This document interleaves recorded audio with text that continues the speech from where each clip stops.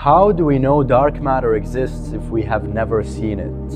In 1933, while studying a certain cluster of galaxies, the astronomer Fritz Zwicky noticed something strange while measuring the velocities of galaxies orbiting around the cluster's center. He saw that the galaxies were moving so fast that they should have flown apart if only the visible matter was there to holding them together. Zwicky later proposed the existence of dark matter, an invisible substance that provides the extra gravity to holding these galaxies together. Then later in the 1970s, the astronomer Vera Rubin studied the rotation curves of spiral galaxies, measuring how stars' orbital speeds change with distance from the center of the cluster. She also noticed something strange as the stars that were on the outskirts of the galaxies were moving faster than expected based on how much matter there was. She concluded that there has to be an unseen matter that surrounds the galaxies in a halo that provides the extra gravity to cause them to move so fast.